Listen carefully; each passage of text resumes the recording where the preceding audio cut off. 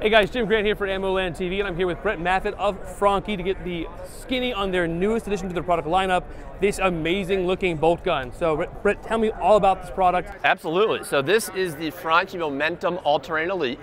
What I wanted to do here was modernize the scout rifle concept. Sure. So along the way, we also took a lot of inspiration from your typical ranch guns, while also taking some key feature sets off of your MSR AR style platform guns, right? So we utilized the same stock that we had on our varmint gun.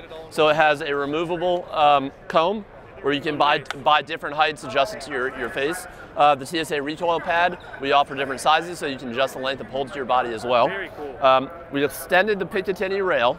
So you have a lot of different optic mounting options here, right? Like you can, if you really wanted to, you could even use a magnifier on this with a front ACOG or something.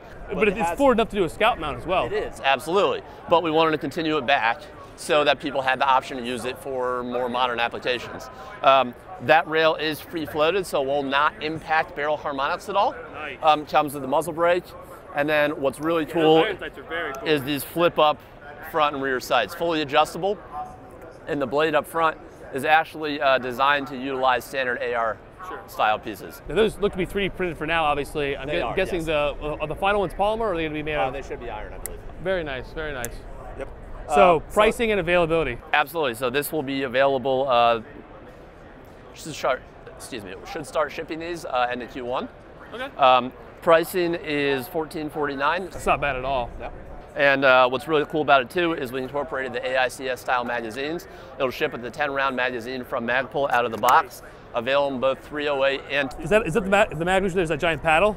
Yep. That's awesome. Because that's one issue I have with some of the AICS mags. It's tough to get those quicker reloads on them. And that's actually, it's a lot easier than it looks. It's just a quick push forward. I didn't even see you put your finger there. I was like... And it's really snug when it's seated in there.